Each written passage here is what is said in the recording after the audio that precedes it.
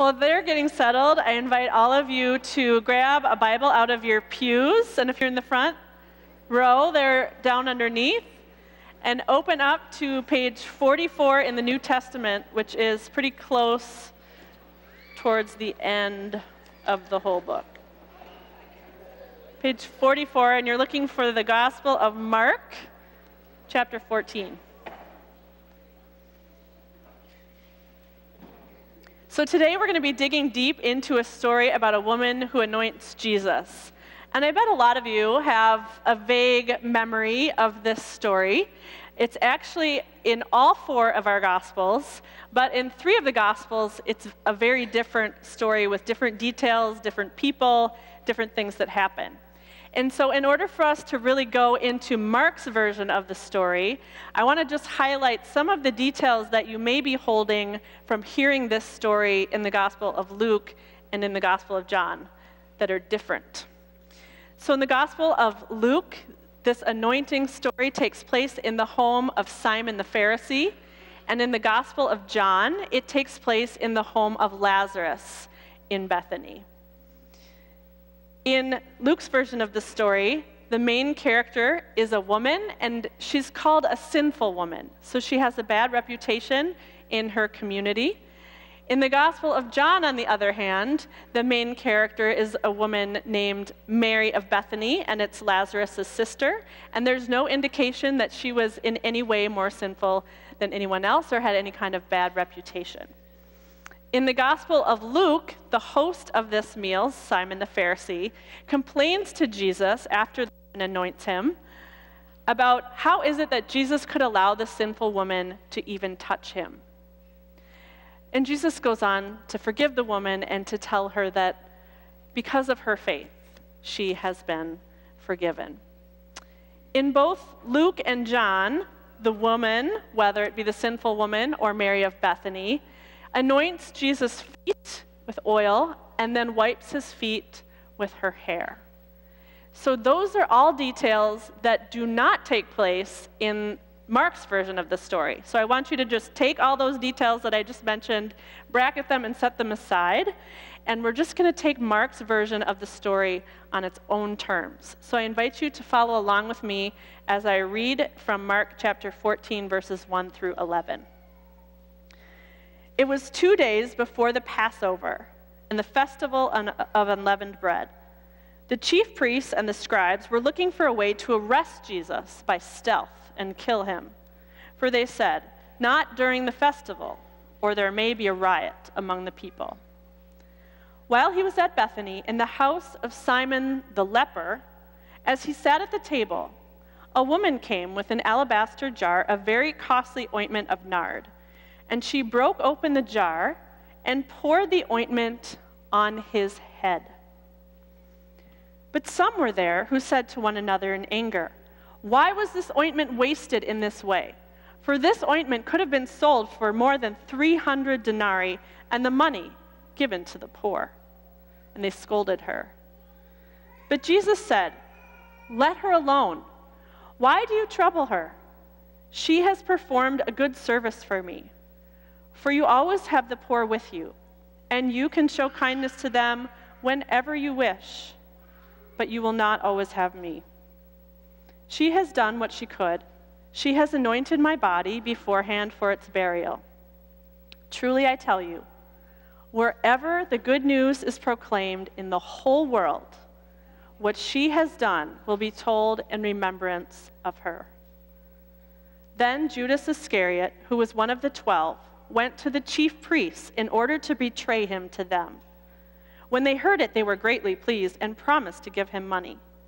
So he began to look for an opportunity to betray him. And we'll stop right there. So what I'd like to do next is go back through this story again, just a couple of verses at a time, drawing out some of the details that help us understand why this story is so important in the gospel as narrated by Mark. So if we look at the context for this story, it was 2 days before the Passover and the festival of the unleavened bread, and Jesus is looking in towards the last week of his life. So Jesus knows he is about to die. People, the authorities, the chief priests are looking for a way to arrest him and to kill him. And if we think about what kind of tension, what kind of feeling Jesus might have had going into this meal at Simon the leper's house, we can imagine that perhaps he was feeling a whole mix of different things: stress, sadness, grief, uncertainty, tension. He knew that he was going to be facing a very painful and difficult week, and he brought all of that into this meal at Simon the leper's house. And the story ends with Judas putting into motion the betrayal of Jesus. And so on both sides of this story of the anointing, we have all of this tension and grief and sadness and sorrow. So we look into this story, and it says, when he was at Bethany in the house of Simon the leper, as he sat at the table, a woman came with an alabaster jar of very costly ointment of nard, and she broke open the jar, and she put the ointment on his head. So first of all, this scene takes place in a village called Bethany, which some of the earliest Christian commentators suggest to be translated meaning house of the poor or house of affliction, because this village of Bethany was nearby Jerusalem, and so constantly there were streams of poor people and sick people and pilgrims who were traveling on their way to Jerusalem, and stopped often in Bethany. And so the people of Bethany often, it's likely, were flooded with all of these people in their village that needed to be taken care of, that needed to be fed, that needed special help. We know the host was Simon the leper. We don't know anything else about him. The woman is unnamed, and we don't really know anything else about her except perhaps that she was a woman of some means because she bought a very expensive perfume for this special day. The most important thing as this story begins to unfold is that the woman, we are told, anoints Jesus on the head. If we think about the most common words that we associate with Jesus, Christ and Messiah, those two words translated both mean the anointed one. And it was very common that people in that time knew that kings and royalty were to be anointed on their heads. So this woman, in essence, with her act of anointing Jesus on the head, is saying, "You are the Christ. You are my king. You are the Messiah." But it also says later in the story that she had done this act as a way to prepare Jesus for his death. And so her act is symbolic on two fronts. She's acknowledging that Jesus is Christ, and he is the Christ who must die. And none of Jesus' other disciples really are able to put those two things together in their minds. The story goes on. But some were there who said to one another in anger, "Why was the ointment wasted in this way? For this ointment could have been sold for more than 300 denarii and the money given to the poor." And they scolded her. So the story begins with all of this tension, this grief that Jesus is in. He comes into this meal, likely. This woman does this beautiful act for him. And you can almost in that moment see Jesus kind of giving off a sigh of relief, like, "Oh, finally, someone gets who I am. Someone sees me and understands what I must do this week. Someone is taking care of me in my time of need." But he isn't able to enjoy that feeling for very long, because immediately there is this challenge by others who were there, questioning why the woman would waste her money on such a beautiful and lavish act in that moment. But Jesus immediately comes to her defense, and I think we can sense perhaps a little bit of irritation in Jesus for these people ruining, in a sense, that beautiful moment or taking away from it. Jesus said, "Let her alone. Why do you trouble her? She has done a beautiful thing for me." And there in Jesus again, we can see him grappling, struggling in this moment between this beautiful act of worship that this woman has offered to him and the events that he knows are coming. He goes on to say, "For you always have the poor with you, and you can show kindness to them whenever you wish, but you will not always have me."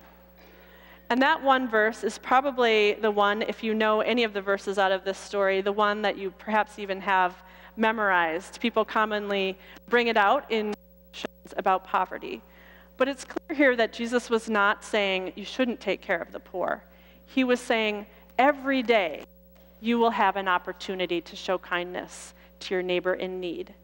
And yet, in my eyes, this woman has done a beautiful thing for me.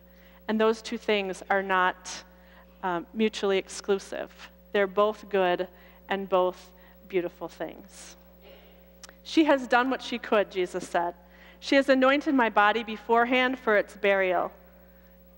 And here's where we get to the most interesting verse.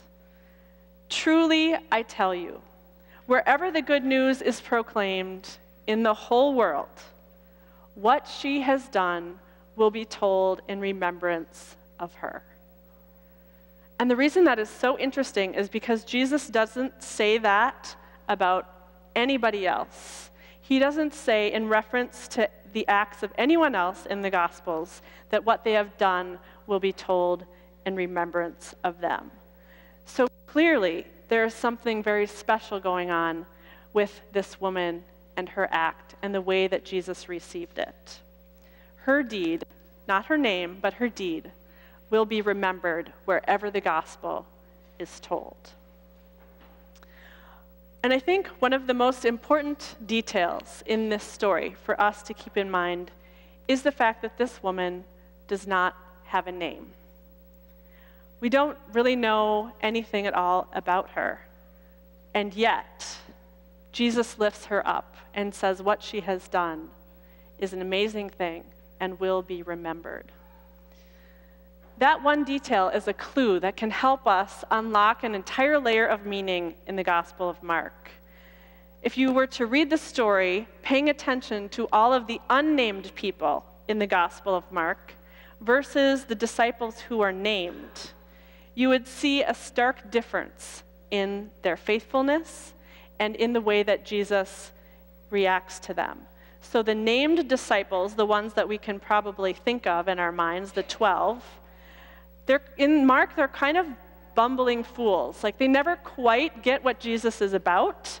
And in their moments when they start to get close, they end up arguing, or they start jockeying for power. Jesus, who will get to sit at your right hand? And so they never quite understand who Jesus is and what he's about. But the unnamed people, like the unnamed widow who gives generously to the treasury, the unnamed little children who Jesus lifts up as an example of faithfulness, the unnamed woman who's hemorrhaging and reaches out to touch Jesus' cloak, the unnamed centurion who at Jesus' crucifixion is the only person in the entire Gospel of Mark to say that Jesus is God's Son, the unnamed young man who is the only person when Jesus is arrested who doesn't flee his side, and this unnamed woman in this story who anoints Jesus on the head in this moment as he's heading into that last week of life. All of these unnamed people in the Gospel of Mark are to be for us the model of what it means to be faithful and to live a faithful life. So as readers and hearers and studiers of this Gospel of Mark, the author intended that we would look to all of these unnamed people and see ourselves in their stories, so that we too might know that our faithfulness, both small and lavish, both simple and beautiful, will be remembered by God and will be important for the world. Because being a follower of Jesus isn't about becoming great. It isn't about having our name recognized. And it isn't even about being set apart in some special group. Rather, it is about loving God and loving our neighbors well, as Jesus did, and as all of these unnamed disciples did. So we have this beautiful, beautiful idea here that wherever the good news is proclaimed in the whole world, what this woman did for Jesus in that last week of his life will be told in remembrance of her. Her beautiful act of love will be remembered, even if her name is not. And so may this be true with us, that whether we are on a mission trip in Mexico, or at school, or at work, or in our neighborhood, or in our families, may it be said about you that what you have done will be told in remembrance of you. Amen.